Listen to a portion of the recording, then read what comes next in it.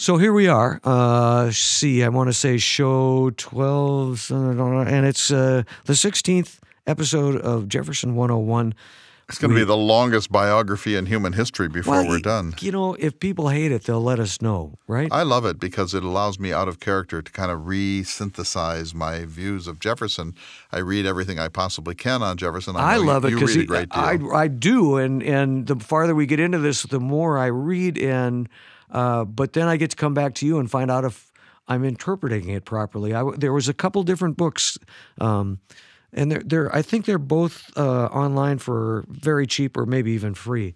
One was the Sarah Randolph. Oh, the domestic life of Thomas Jefferson. Yeah, and the other one was American Apostle. Do you know this book? No, you have been mentioning it to me, though. Yeah. And by Slade, is that his name? No, Chenard, I think. Oh, no, The Apostle of Americanism. Right. By Chenard, is a French scholar. Right. He wrote several books on Jefferson, but Thomas Jefferson, Apostle of Americanism. Both of them have their warts, but they're both they're great fun. No, they're now with the digital revolution, there are literally hundreds of books about Jefferson that are essentially free that you can get online and either download or read on a device and so on.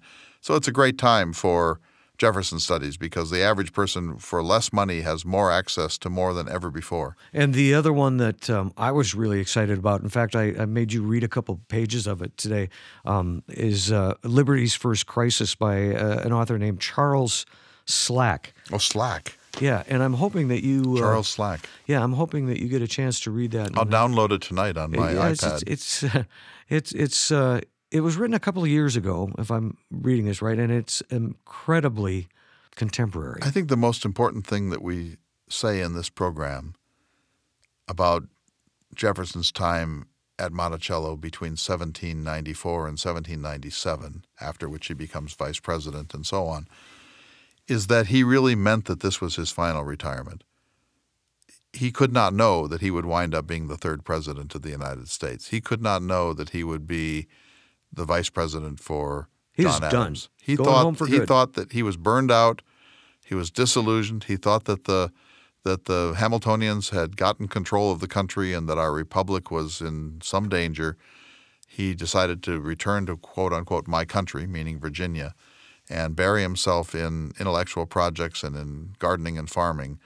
Little did he know, and I don't think he could have anticipated, and I don't think he would have wanted this to happen. Little did he know that in just 3 years, the people of the United States would narrowly avoid making him president, but make him the runner-up and therefore vice president, and that 4 years after that, because of the Quasi-War and the Adams administration's mishandlings of almost everything, especially the alien and sedition laws, Jefferson would be propelled into the highest office of the United States, where for 8 long years he would serve as the third president and only then retire. But even then, he retires in 1809. Now he's really an old man in his mind.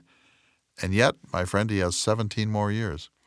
One thing in the show that you talked about was you felt like it was the Jay Treaty that had a lot to do with drawing him back into the political world. And creating the two-party system. But one of the things that I came across was him going into, I don't know if it would have been Richmond or Charlottesville, probably Charlottesville, but going to a tavern and writing about the local townspeople had no idea what was going on in Philadelphia, and we're kind of ambivalent about it.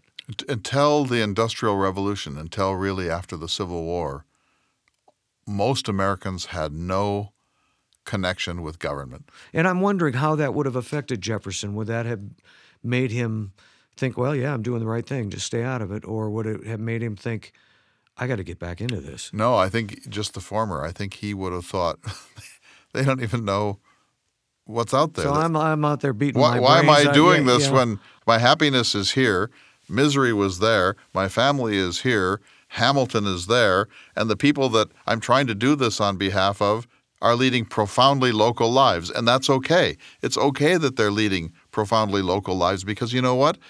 The issues of government don't really matter. What matters is family and farming and books and life. He writes about that. I'm going to have to find that because I really wanted to hear. I want you to dissect that. Maybe next time. Let's do so. I want to really get to in the next program to this very interesting letter that he wrote to his daughter Maria years later, in which he said, that might have been a mistake, that retirement, because I started to become misanthropic. I became moody. I became melancholic.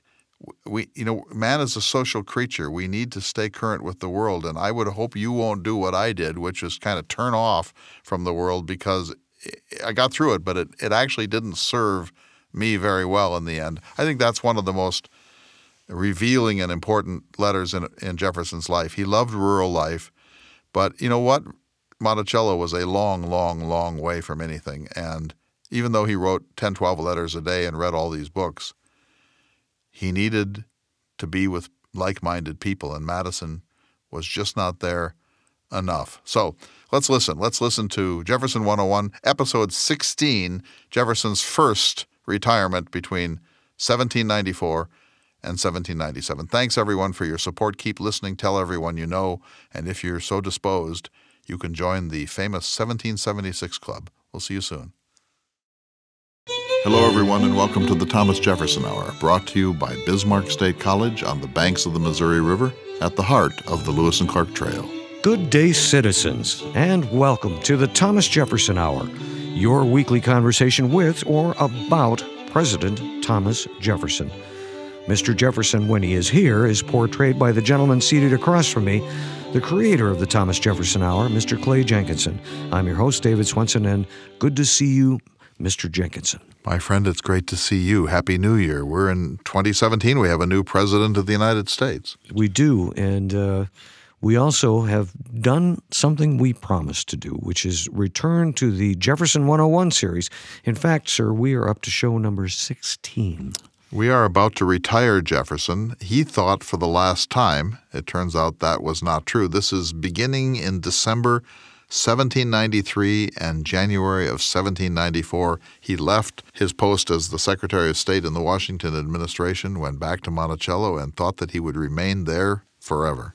Just to back up and catch up, the last two shows that we did in the Jefferson 101 series dealt with his time as Secretary of State, a fascinating period, really, but a tough one for Jefferson. Tough period for Jefferson. He thought that Washington was going to make him the principal secretary, in a certain sense the assistant president, and he thought that the duties would not be onerous, and he thought that it would be a harmonious administration, and it turned out that none of those things were true. If you've missed any of these earlier Jefferson 101 programs, you can find them all at jeffersonhour.com, along with ways to support the show, the 1776 Club. We are listener-supported. We're very proud of that, and very grateful to those of you who have decided to support the show in that way. But looking at where we're going today, I guess we'd call it Jefferson's first retirement.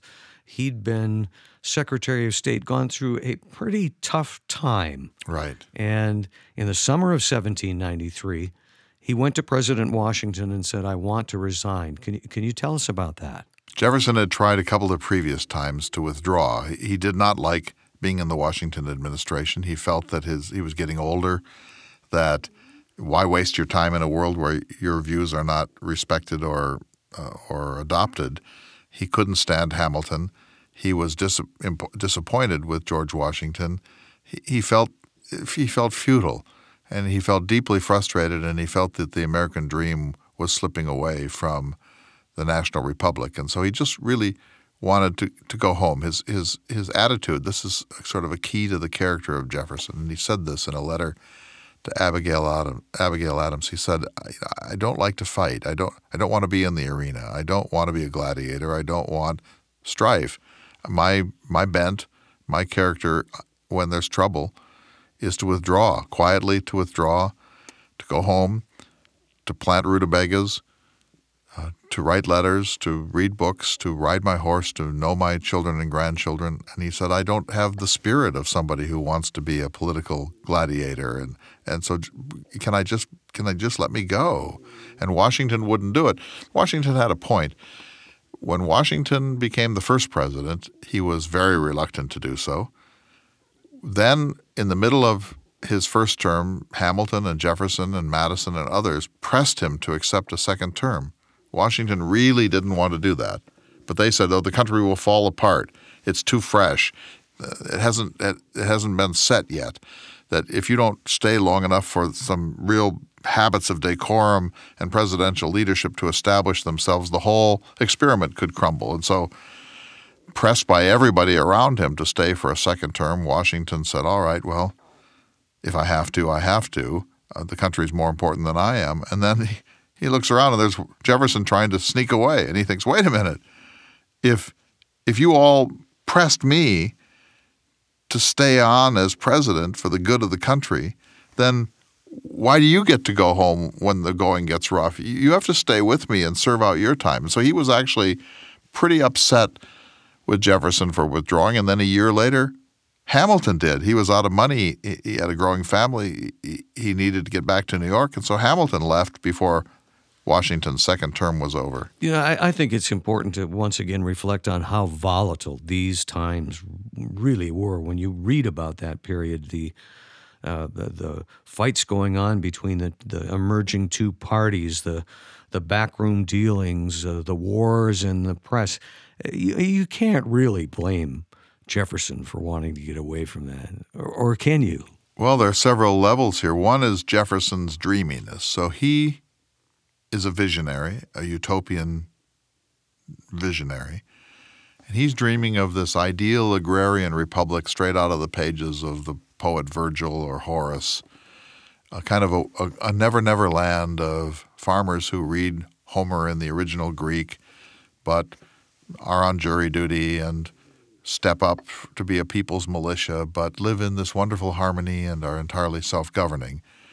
That world never existed. That world probably never can exist. And Jefferson's his susceptibility to that Virgilian dream of the farmer Republican patriot, Cincinnatus, that bugged other people, especially people like Hamilton, who were hard-headed pessimists and realists. But it bugged everyone because everyone knew that Jefferson was basically living in this fairy tale land. Well, wait a minute now. I have to say to you that in going through the period of him being Secretary of State in the previous Jefferson 101 episodes, and reading about that, you know how it is. You kind of get rebirthed into more Jefferson periodically. Yes. And I think both of us are really going through a period of deeper that. You Jefferson, yeah. But I began to understand for the first time in all these years of talking with you how important Jefferson's vision was. I mean, the discussion about how he looked at America during that time as mankind's perhaps last great chance to govern himself in liberty. And how can you not be discouraged when people don't recognize that? I mean, I began to understand that and see why he was so disgusted with Hamilton. Agreed. I mean, so when you say you nailed it. His fairy tale, I'm kind of the bristles. Well, but my second point is so there's this kind of utopian Jefferson, and it really did bug almost everybody. Then there's this second Jefferson, and that's the one you just articulated, who said, no matter what's the case, this is humankind's best chance to live in enlightenment, to live according to reason, to cooperate, to tolerate, to use science as their oracle. This is humanity's best chance in the history of the planet to get it right. Don't you think those two Jeffersons were one, though? Well, they were porous. They kind of flowed in and out of each other. Fed the other, yes, almost. Yeah. But even if you made him more pragmatic, if you said, look, Jefferson, it's not Virgil's world. You're not going to have farmers reading Homer in the original Greek. Face it. He'd say, oh, all right, fair enough. But even so, we have a chance to vindicate the human project by getting it right for the first time ever, and we mustn't succumb to the darkness and the power politics and the realpolitik and the greed that's being espoused by people like Hamilton. So he believed it strenuously, and when he saw that Hamilton was basically this sort of monarchical militarist outlier, the beginning of the speculative capitalist phase of American history, that upset him. He never really thought Hamilton was one of us, though. He never really thought that Hamilton was was a real American. He always thought that he was kind of like an alien. But when he saw that Hamilton usually won the battles by persuading Washington, and that Jefferson's more idealistic view of America, Washington admired but would not accept, that Washington, hearing both possibilities, generally speaking, gravitated towards Hamilton's realism against Jefferson's idealism, that in a way broke Jefferson's heart, because Hamilton didn't matter to him, except insofar as he was so good at what he did. But Washington did matter to Jefferson, and he looked to Washington as the savior of the human project. And when Washington became a kind of quasi-Hamiltonian, Jefferson took it very badly. He was resentful. He tended to blame Hamilton for all of this. But to blame Hamilton for all of this, he had to pretend to himself that Washington was malleable or senile, or at least not what he once was. And so Jefferson sort of eases his way into thinking, well, the old man is a great man, but he's not quite what he once was. But don't you think a little bit is sort of careful what you wish for? I mean, they went through the Revolution, and they achieved independence, which provided liberty for one and all. And we have, granted, Washington's not a king. He's not a monarchist, but he is an aristocrat. He is that 1%. And it was that 1% that was ruling the country because they knew better. They thought they did. I find it somewhat ironic. I mean, the Revolutionary War was fought to ensure that all men were created equal, and all of a sudden what John Adams might call the rabble were equal status, or tried to be.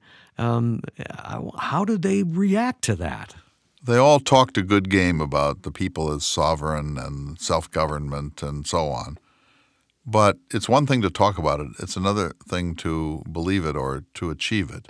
And so part of this was revolutionary rhetoric. But when these elites like John Jay and George Washington and John Adams and James Monroe and so on actually contemplated the people being sovereign and asserting themselves and governing themselves without an intermediary elite, those people turned out not to be Democrats at heart. They wanted to talk rhetorically about the rights of man and people as sovereign, but they actually liked to control the destiny of the United States, and they didn't really trust the mob. You know, the average person on the street. They thought that person was ignorant. And so what you're saying is it sort of devolved into this black and white. Do you want the mob? Do you want the monarchy? I'm sure neither one of them was correct. But then again, when the Jeffersonians didn't, they wanted the mob. They didn't call it a mob. Jefferson believed it was the people. But even John Adams thought, really? I mean, have you looked around? Because the people, you know, they're gross and ignorant, and they gouge each other's eyes out and drink unbelievable quantities of Applejack, and this is not a pretty picture, Mr. Jefferson. Well, you hear the music, which means that it's time for us to take a short break. If you're just joining us, we're into the Jefferson 101 series, and really, when we come back, I think we'll start at 1794 with Mr. Jefferson's return to Monticello. Jefferson's disillusioned. He's heading home. You're listening to the Thomas Jefferson Hour, and we'll be back in just a moment. Hello, everyone. I'm Clay Jenkinson, inviting you to join me for a cultural tour of John Steinbeck's California, March 4th through 10th, 2017. You know, over the years, I've been able to put together these retreats at Loxaw Lodge and tours of Jefferson's Virginia and so on, and I have always wanted to examine the California that produced one of America's greatest novelists, John Steinbeck. I'm most eager to take you to Steinbeck's boyhood home, to the tide pools that he explored with his friend Ed Ricketts, to Monterey, to Route 66. Each day will begin with a conversation about John Steinbeck's works, but then we'll walk where he walked, hike in the mountains of California, look at Salinas and Monterey and all of the scenes that inspired, in some sense, America's most extraordinary novelist. This retreat is hosted by my friend Becky Cowley of Odyssey Tours, and for more information, visit jeffersonhour.com/tours. We'll see you in Steinbeck's America. Welcome back to the Thomas Jefferson Hour, your weekly conversation with or about President Thomas Jefferson. This week we're talking about Jefferson's retirement with the creator of the Thomas Jefferson Hour, Mr. Clay Jenkinson. I said we were going to begin in 1794. January, he arrives back at Monticello. And I think, you had talked earlier about, he was tired. He was worn out. And you pointed this out in an earlier show that, he didn't have much of a staff. He did all the business of the Office of Secretary of State pretty much by himself. With a couple of clerks. So he had to worry about all the details of foreign and domestic affairs, even had to translate documents, do reports for the president. So, it wasn't like he was sitting around and telling people. His hands were in it, and he was worn out. He wasn't going to afternoon receptions and then dinner parties and taking leisurely horseback rides. Jefferson was working flat out. Jefferson had a genius for hard work and administration, but he says in letters from the retirement period, he says, "You have no idea how hard I worked. I couldn't respond to personal letters. I couldn't read books. I couldn't engage in scientific activities. I was just working." And so you get this picture, I don't think he's exaggerating, of a man who got up at dawn and basically worked flat out all day long with just breaks for meals and maybe a quick horseback ride, did not have leisurely evenings.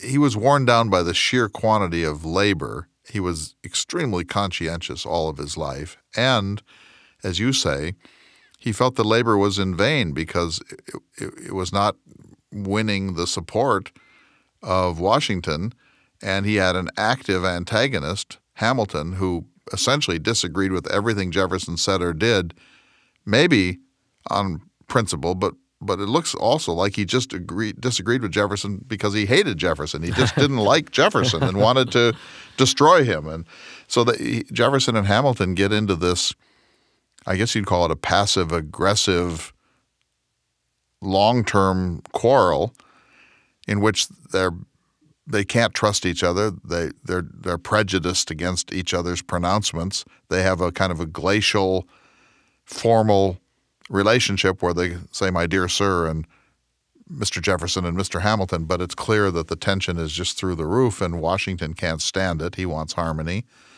And Washington just wants good government, and his view is sort of Rodney King. Why can't you two just get along? We're all trying to create the same stable and reasonably prosperous republic here, gentlemen. They both wanted Washington's attention and affection and respect, and Jefferson was the one who lost more than Hamilton. Washington loved Hamilton in a way that he never loved Jefferson, and he respected Hamilton's views, even though he didn't always intuitively agree with them, and he did see Jefferson as sort of a visionary utopian in some respects. So Jefferson's had enough, and he goes home. And when he goes home in 1794, he's still a very young man. He's in his 50s. He thinks, that's it. I am never coming out of retirement. I am now a country gentleman. I'll write a book maybe, or read a lot of books. I'll correspond with my friends. He wants to rebuild Monticello. So one of the first things Jefferson does when he gets home is assess his finances and realizes that he's already deeply in trouble economically. And so he refinances all these notes and does what he can to get stable. Then he realizes that the farms have deteriorated, that the land is eroded, that the overseers have not been efficient, that his slaves are not efficient, that his agricultural life is in some disarray. And then, this is so Jefferson, in the midst of these things, which are pretty serious issues, he decides to rebuild Monticello because while he was in Europe, he saw neoclassical buildings, including in Paris the Hôtel de Somme with its dome. And so he decides to tear down his already expensive brick mansion and rebuild it along these French neoclassical lines. So he's spending money that he doesn't have and organizing gangs of slaves to bake bricks and cut timbers and tear down walls and build mortar and do all of this stuff. He's busy, but he's penniless, essentially. I did some research trying to find out, his debts. I'm not sure how much, or can you shed light on that? Well, I've got details on that. It's not worth going into great detail because it's a bit tedious, but but I can tell you in broad outlines that Jefferson inherited debt with his father-in-law's estate. So his father-in-law, John Wales, was a prosperous man with a lot of slaves and a lot of property, but he had not managed his affairs very well. And so when Jefferson's father-in-law dies, he inherits thousands of acres, many of them where his home Poplar Forest would be built in Bedford, near today's Lynchburg, and 135 slaves, which is a gigantic number of slaves. His own slave community was 52, and suddenly he inherits 135 slaves overnight, including, by the way, the Hemmings family. And he discovers, as soon as he starts to take charge of his father-in-law's inheritance, that much of it is mortgaged and indebted, and Jefferson owes an enormous amount of money just to clear John Wales' debts. So he sells off some of the land and refinances other things. He never really got out from under that. I mean, all of the books agree that Jefferson, yes, he spent more than he took in, and Jefferson was extravagant, and Jefferson had really extraordinary high taste. What you're saying, this period was the beginning of that. That's where it all started? He realizes during this period that there's no easy way out from under the Wales debt, and that unless he has perfect crops and goes on an economic diet of great severity, he is probably not going to extricate himself from this inherited debt. If Jefferson had never inherited the Wales property, he probably would have done better in life than he did. He had a false sense of being wealthy when he inherited all of that. Oh, really? But it wasn't free of debt. And so there's another piece to this. So Jefferson paid John Wales' debts using currency that was accepted during the American Revolution. He paid it, and it was a sacrifice. When the peace treaty came in 1783, the specie, the currency that had been used to pay those debts, was repudiated in the peace treaty. So now Jefferson has to pay again what he's already paid. So he's paid most of these debts off. The peace treaty, the British do not accept that form of payment, and so now Jefferson has lost all this ground. He had sacrificed to pay off those debts. Now the peace treaty has said that didn't count. Start over. And so now he has to find a way to service that debt load. It's an almost impossible situation from which he never was entirely free for the rest of his life. But he was quite happy when he went back to Monticello in 1794, and his migraine stopped. He did some good things.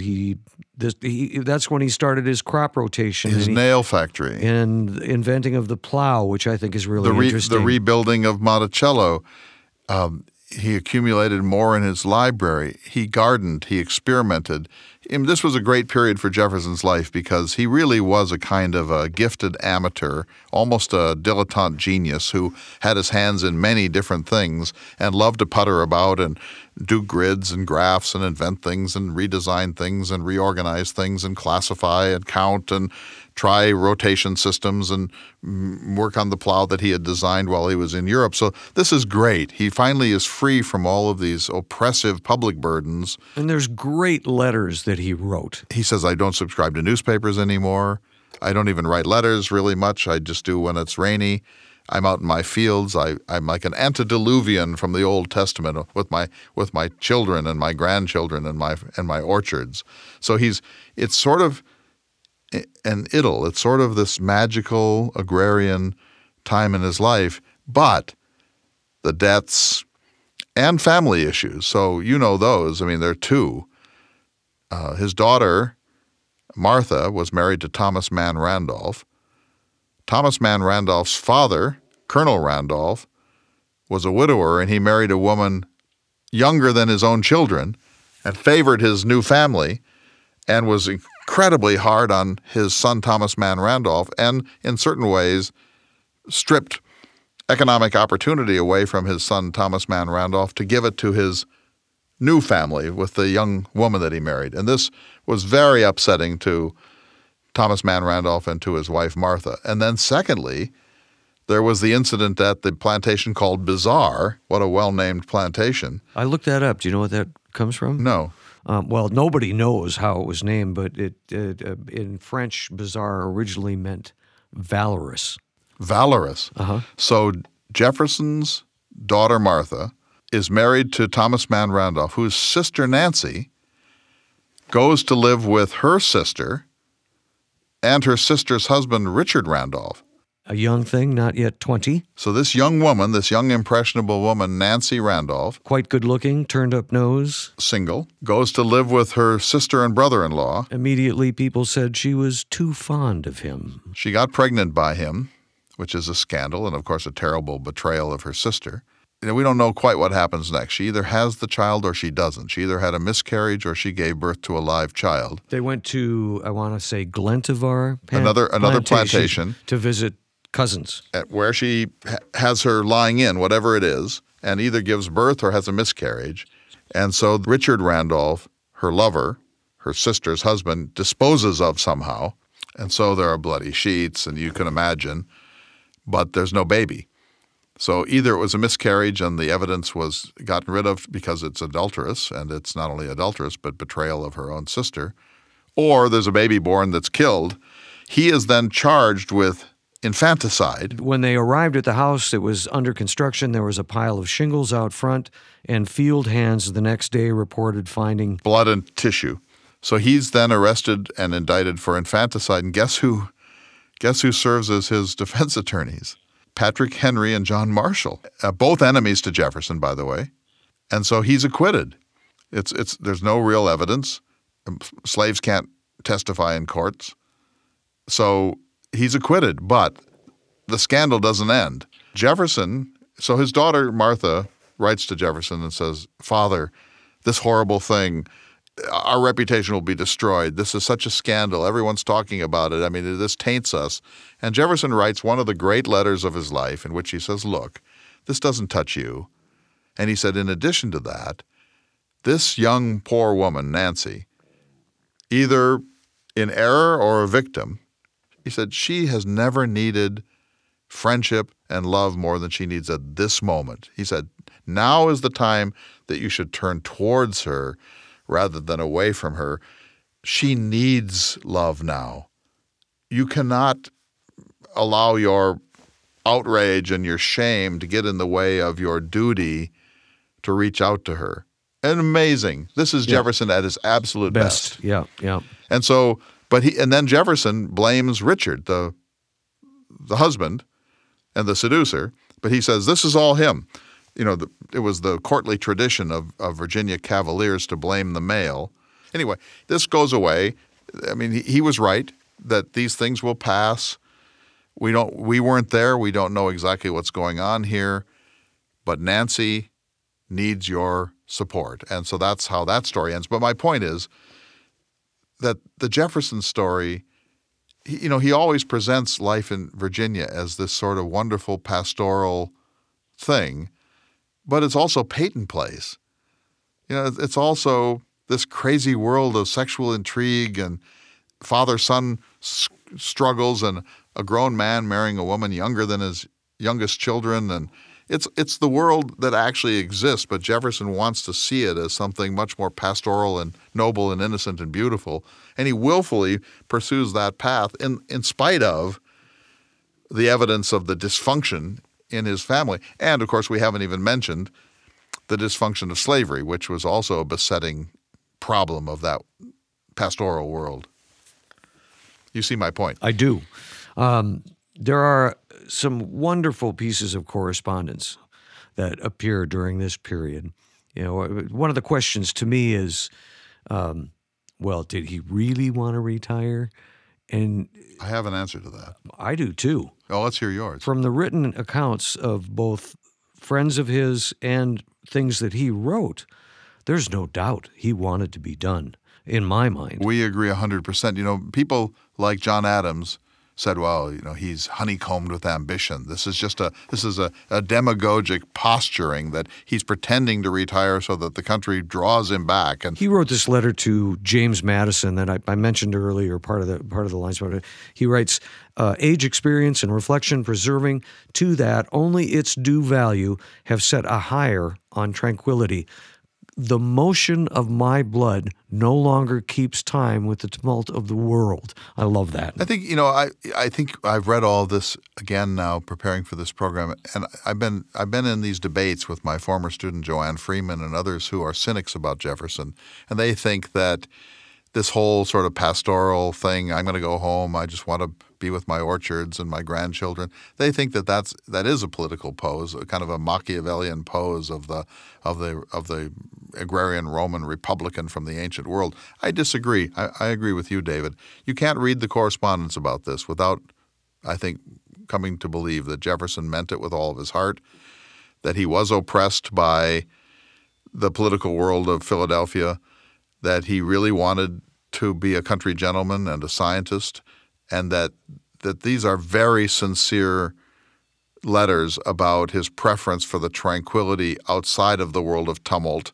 And I don't see how anyone can read that correspondence, frankly, and not see how sincere and intense Jefferson's pastoral desires are. And it's not only him. It's firsthand accounts from others who visited him. And he gets a chance. Edmund Randolph, the Secretary of State, writes him and says, Washington wants to send you to Spain as a distinguished diplomat. This would be a great thing. You should do it. You and you alone have the capacity to do it because of the distinguished work you did as Secretary of State. And Jefferson says, no, never, nothing will ever tempt me again to leave Monticello and to go back into the arena. That's the one where he writes, I think it is Montaigne who has said that ignorance is the softest pillow on which a man can lay his head. Yeah, he says that many times in the course of his life. And, I really respect Jefferson for this. And do you know what happened during that period when he was home, that 3-year period, 1794 to 97, when he becomes vice president? He made only one journey from Monticello, one and one only, and that was to Richmond early during that time. You had mentioned that, and other journey anywhere but one. So for a period of years, he was at Monticello. Period, and maybe goes into Charlottesville to get the mail, but he is at Monticello, and he thinks this is it. He thinks for the rest of his biological life, however long that might be, he is going to be Thomas Jefferson, the former Secretary of State, the former ambassador to France, and the author of the Declaration of Independence, now living in philosophical retirement at his mountain estate in Western Virginia. That turns out, of course, not to be true. Yeah, a source for me, and I hope you'll tell me it's an okay one, I found was a book, The Domestic Life of Thomas Jefferson by Sarah Randolph. That's his granddaughter. Which I should say to listeners that you can get it online for $1, I think, maybe free. It's a very interesting book. It's letters and accounts. A wonderful book. And the granddaughters are just amazing. He loved his granddaughters. It's great. She said, I just kind of whispered that I needed a guitar, and then lo and behold, there was a guitar, and my first party dress came from my grandfather. So you would agree with me that this is a good primer into If you want to know Thomas Jefferson, read The Domestic Life of Thomas Jefferson. It's magnificent. It's great fun. And he's such a marvelous human being. We forget that because we're talking about slavery and politics and the French Revolution and the Louisiana Purchase and so on, the embargo. But Jefferson himself thought he was the person that his granddaughter is writing about, this country gentleman who loves science and books. You're listening to the Thomas Jefferson Hour. We're into the Jefferson 101 series, talking about his retirement to Monticello in 1794. We're going to take a short break, but we'll be back in just a moment.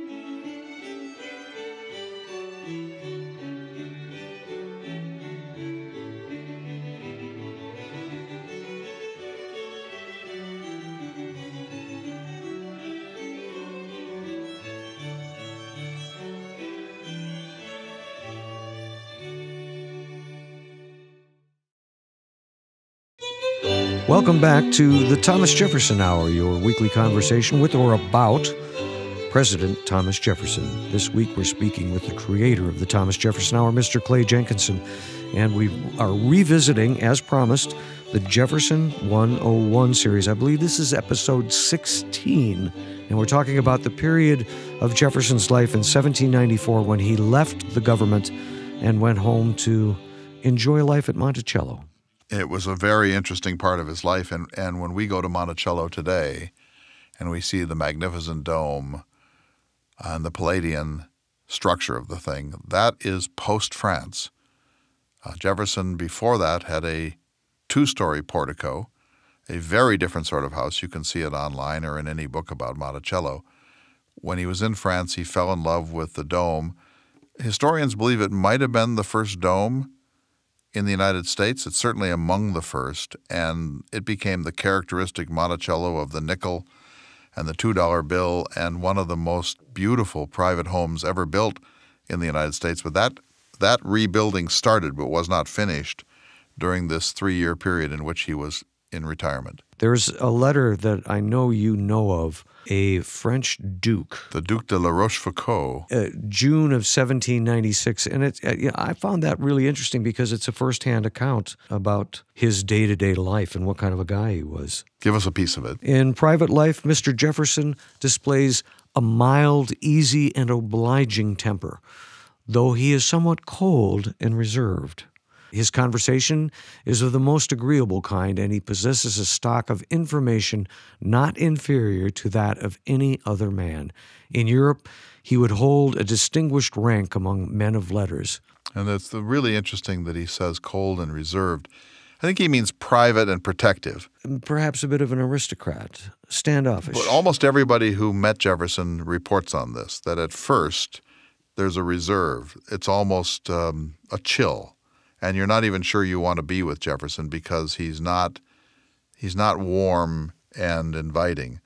But everyone who knew Jefferson says if you can get through that, if he realizes that you have things to say, that you have ideas, that you're a scientist, that you've read books, that you understand something about the history of the world, or know something about political theory, or know something about agriculture or parrots or South America, but if you are interesting, and you exhibit that you too are a man of curiosity and wide intellectual interests, Jefferson warms up to you, and then it's as if you've known each other all of your lives, and he says, get another bowl of punch and try a little of this wine, and won't you stay another day? I want to show you something in my fields. Maybe you could stay long enough for us to go to the Natural Bridge. It's worth a trip across the Atlantic, but you have to get through the initial reserve. And that, David, that's what's led some people to believe that Jefferson may have had a touch of Asperger's, that there is kind of a disconnect or there's something there, and you have to get through that in order to know him. He goes on in the letter to say, at present, he is employed with activity and perseverance in the management of his farms and buildings, and he orders, directs, and pursues in the minutest details every branch of business relative to them. Yeah, it drove Jefferson crazy to have to live with the uncertainties of agriculture. You know, he's a man of precision. Every book is in its place. He has a tripartite classification system based on Lord Bacon. He's keeping these daily diaries. He's taking down the temperature twice a day. Jefferson wants order, certainty, routine, precision. And when he turns to agriculture, he has to deal with weevils and the Hessian fly, and it had to be so frustrating for him because he wanted everything. He wanted breakfast at the same minute every day. He wanted to wake up at the same minute every day. He wanted to bathe his feet in cold water.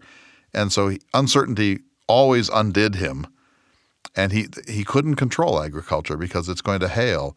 You're going to have a late frost. You're going to have an early frost. Things that are beyond the capacity of humans to manage are central to the life of a farmer. He says in the letter, and this again goes with Jefferson and the independent farmers, as he could not expect any assistance from the two small neighboring towns, every article is made on his farm. It's a small agricultural village. And it's during this period that he started the nail factory because he thought, I'm never going to get out from under the debt. I have to find another economic enterprise. I can't depend merely on agriculture. Well, as North Dakotans, we know that this is like one of the mottos of the farm. There has to be a second form of economic stability for a farm to work under most circumstances. So he decides it's Adam Smith capitalism. There's a need for nails, iron nails, including at Monticello. I'll start a little nail factory. I can buy nail rod. I'll have slave boys who aren't yet old enough to be out in the fields as full field workers make these nails. I'll provide incentives for them to profit a little bit from it. Yeah, he talks about that. He says that his slaves are nourished, clothed, and treated as well as white servants, but he says he animates them by rewards and distinctions. It's a bit sad if it weren't horrible. He gives them special costumes. The nail maker of the week gets a special suit of clothes and other incentives for hard work. But he thought, if I have a nail factory, I can maybe become solvent. And it was a pretty unique thing. For a couple of years he was. All the nails had to come from Europe, right? Right. Pretty much. But then he was undercut by other nail producers in Britain, and that enterprise eventually failed. But it was one of his attempts to diversify his farm and get out from under the terrible burden of depending entirely for your income on agriculture. It was during this time that Sally Hemings had her first child. So he comes back from Europe in 1789. She may or may not have been pregnant then. That's a huge controversy in Jefferson studies. But if she was Jefferson's mistress or common law wife or whatever you want to call her for 34 years, she got pregnant during this period. She had maybe 5 children by and with Jefferson, maybe 4, maybe miscarriages too. But Dumas Malone, who was the greatest of the Jefferson biographers, tried to disprove that any of this could have been true. And so he charted Jefferson's comings and goings, and he discovered to his horror that the pregnancies add up to the times that Jefferson was at Monticello. And so that it's more, he came away still adamantly skeptical about the Sally Hemings story, but he did admit that if you're looking for inception dates, the calendar and Jefferson's comings and goings do work with Sally Hemings' pregnancy cycles. But the first child that Sally Hemings had was born in December 1797. The first that we're sure of. And died, I think, 2 years later? Right. So he in his farm book, one of his 5 daily diaries, Jefferson records all of this. And, there was a European visitor who came and saw white or fair-skinned slaves out working in Jefferson's around the house and said, boy, they look a lot like Jefferson.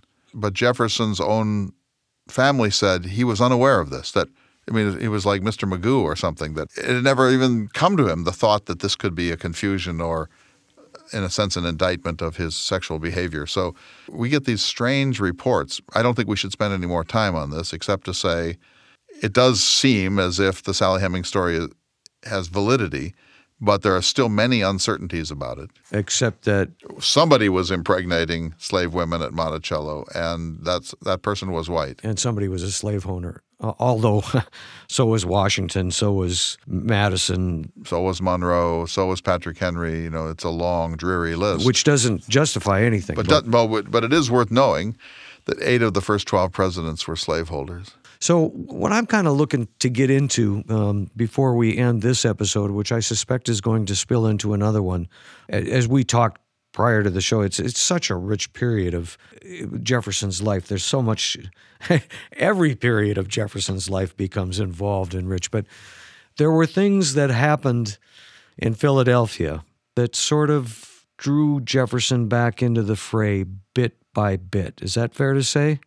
And the biggest of those, I don't know what you have in mind, but the biggest of those was the Jay Treaty with England. So John Jay was sent as a minister plenipotentiary to the Court of St. James to try to work out some of the differences that had been unresolved after the Treaty of Paris in 1783. Those differences were all based in economics. It was Americans really felt, and they were, the English were taking advantage.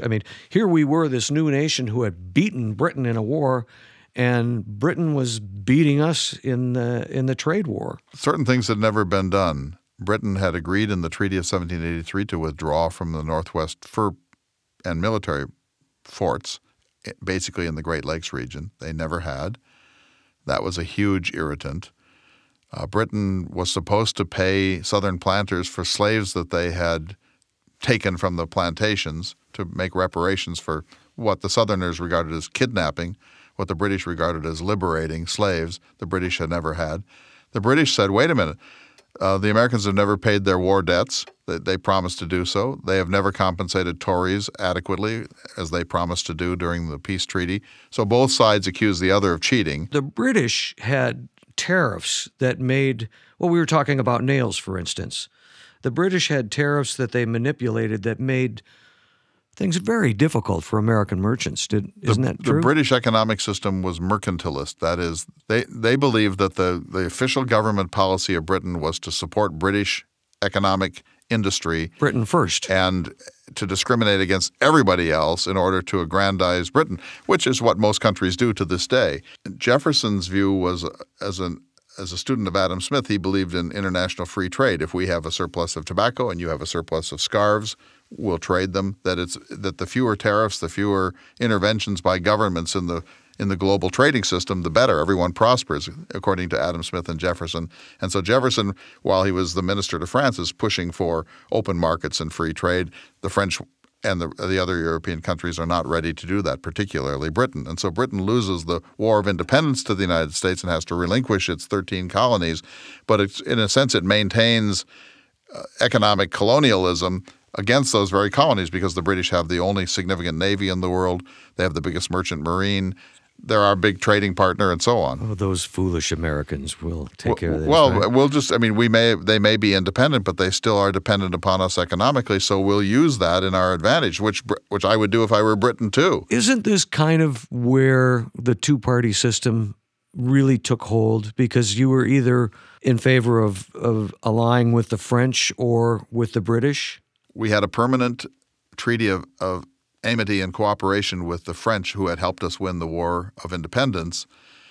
When the French Revolution came, most Americans said, well, that was then and this is now. We're not dealing with these radicals. Our treaty no longer is valid. That was Hamilton's position. Jefferson's position was our treaty of friendship with France was not with the French government. It was with the French people, so the treaty is still in effect. So huge cabinet quarrel over that. And then Hamilton's view was, and John Jay's too, when Jay went over to negotiate the treaty with Britain in 1794, their view was, look, yes, they're oppressive, and yes, they're not nice to us, and yes, they discriminate against us, but it's still in our interest to trade with them because they're our principal trading partner, and we're prospering. It's maybe not fair, but it works. And if we cut our economic ties with Britain, they're going to enter into a much deeper trade war with us, or actual war, and we're not going to be able to make it up with trade on the continent. So the best thing we can do is make the best of a somewhat bad situation until such time as we get stronger as an economy and stronger as a nation, and then we'll be able to stand up to Britain and stand up for our own economic rights. When Jefferson hears that, he hears re-enslavement to Britain. Hamilton loves Britain more than he loves liberty. Hamilton has no character. Hamilton is betraying the alliance with France. But wasn't there a period where the majority of Americans, prior to the French Revolution getting so out of hand, that there was a majority of Americans who supported France over Britain? Yes, but that's like saying today we can't stand our trade relationship with China.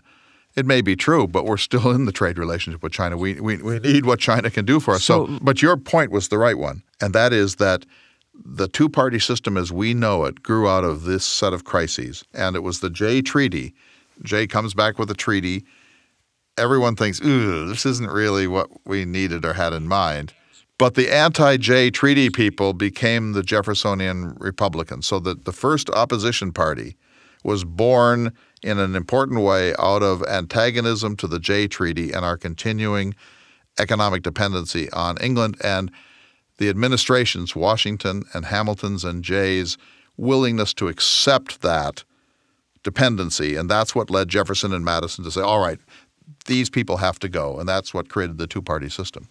So in the time we have left this week, sir. Yes, sir. If we might, I'd like to take some time to just do some business. What is that? Well, first of all, thank all of the listeners who have joined the 1776 Club to support the Thomas Jefferson Hour. We are listener-supported, and tell them how much we appreciate that. Oh, it's everything to us. We are not corporate supported. We're not foundation supported. We're supported by listeners, as they say on NPR, listeners like you. And some of them belong to a special organization called the 1776 Club.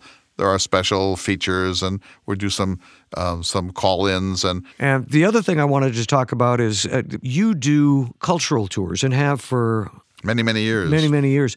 And there's a very special one coming up. This is the first time you have done one with John Steinbeck's right. California. So 4 through March 10th this year, March 4th through 10th, 2017, we're going to be in Salinas, where he was born and raised, in Monterey, where he had his famous friendship with Ed Ricketts. We'll be all around that part of the California coast in some of the most beautiful country in the world, Carmel, Monterey, Salinas.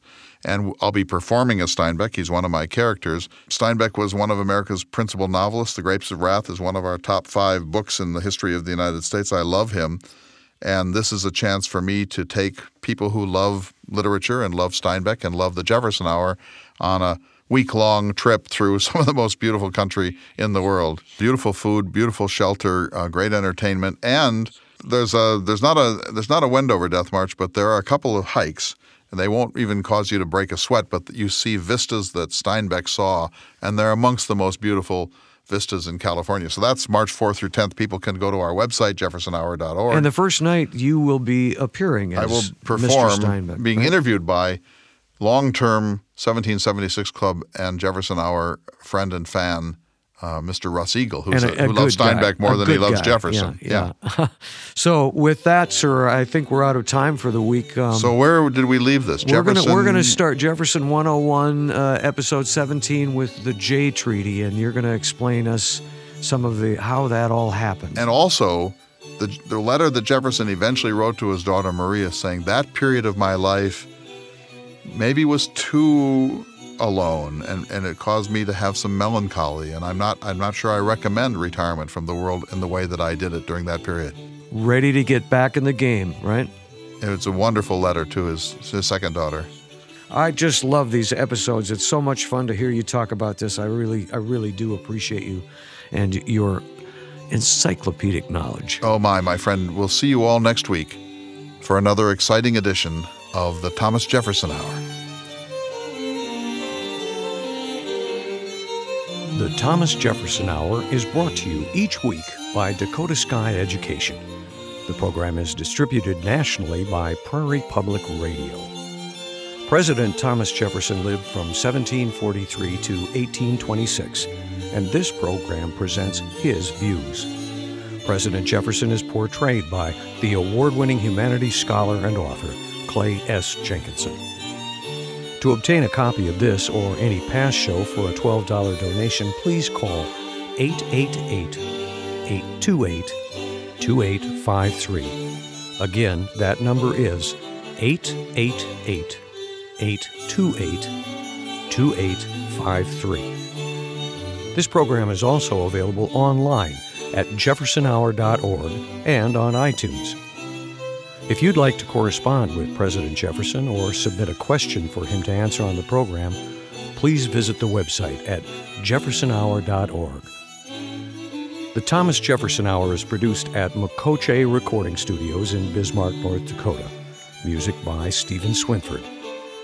Thank you for listening. Please tune in again next week for another thought-provoking, historically accurate program through the eyes of Thomas Jefferson.